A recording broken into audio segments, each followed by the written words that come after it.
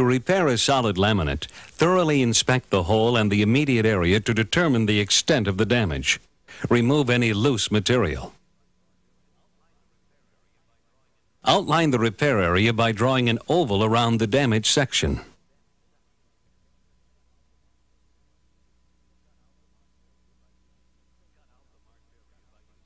Cut out the marked area by using a saber saw.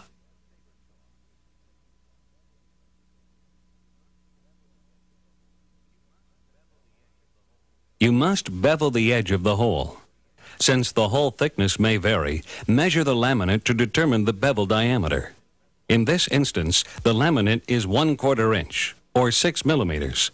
Therefore, we'll want to mark the outer bevel line 3 inches, or 7.5 centimeters from the edges of the hole. If space permits, a 12-to-1 bevel is ideal.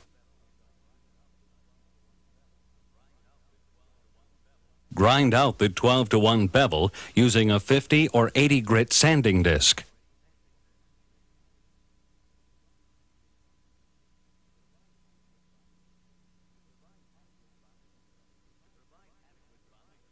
To provide adequate bonding surface, the bevel should make an even transition from a sharp edge on the inside to the full laminate thickness on the outside of the bevel.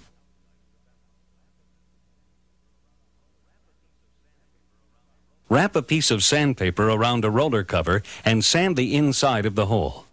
Sand just enough to break the razor edge left by grinding the bevel. Brush off the inside and outside surfaces. To laminate a new skin, you'll need to provide temporary backing support from the inside of the hole. Cut a piece of 1/4 inch or 6 millimeter plywood, soft foam, and a piece of plastic, all slightly larger than the repair area. Position first the plastic, then the foam, and finally the plywood. Securely prop the backup material in position. If props are not possible, the backup could be temporarily screwed into place.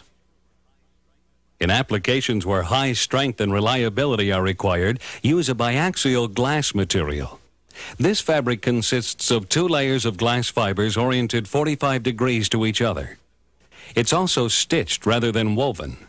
This material proves to be stronger on a per-unit thickness basis than conventional matte or woven roving. It's finished with an epoxy functional coating to enhance adhesion. Cut a piece of plastic so that it's slightly larger than the repair area and tape it over the hole. Outline the outside and inside edge of the bevel.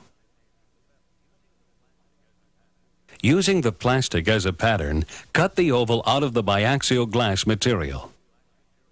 When biaxial glass material is correctly prepared, each layer will measure 4/100ths of an inch, or 1 millimeter. In this situation, we need 6 successively smaller ovals. Now, cut a square piece of peel ply and plastic larger than the cloth ovals.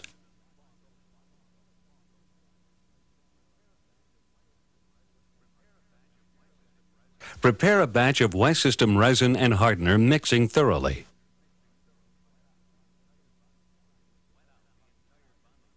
Wet out the entire bonding area with the resin hardener mixture.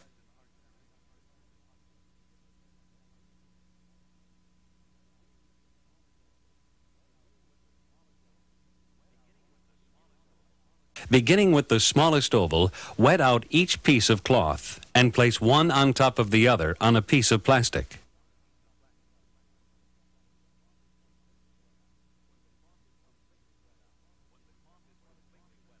When the cloth is completely wet out, it becomes quite transparent.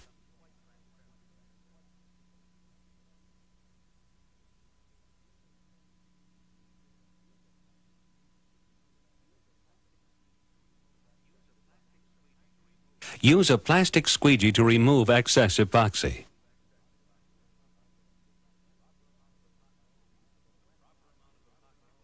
The proper amount of epoxy will leave the wet-out laminate with a dull, matte finish.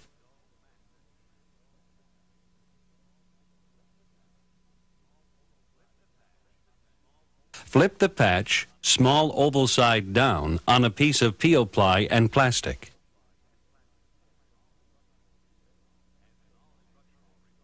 As in all structural repairs, place the largest patch toward the substrate first, then each successively smaller patch over it. Make each patch so there is a gradual aggregate buildup. Add 406 colloidal silica to the remaining resin hardener mixture to a mayonnaise consistency. Apply the thickened epoxy to the beveled edge of the repair surface. Carefully pick up the plastic, peel ply and patch, and position them in place over the hole.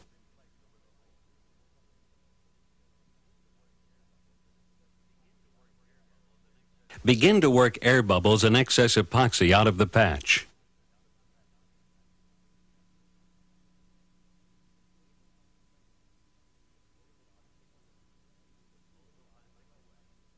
Pull the plastic away, leaving the peel ply in place. Smooth out any remaining bubbles with the squeegee.